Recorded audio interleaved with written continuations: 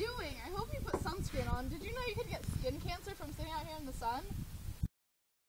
The largest cause of melanoma cancer is exposure to UV rays, either from sunlight or from UV tanning beds. However, this is not the only cause, as it can be transmitted genetically. Melanoma often appears to be a mole on the skin. It can be differentiated from a mole by several warning signs, including irregular border, irregular shape, a diameter larger than 6 millimeters, inconsistent color, and a mole that changes in shape, size, or color.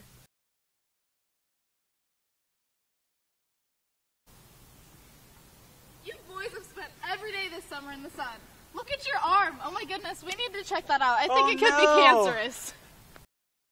Between 76,000 and 120,000 new cases of melanoma are diagnosed in the U.S. every year. An easy way to help prevent melanoma is to wear sunscreen when going out into the sun and to wear clothing that protects your skin from the sunlight.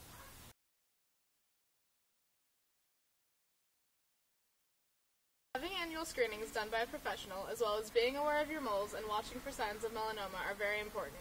When detected early, melanoma can be removed with a simple surgery, and the patient is likely to survive long-term after the cancer.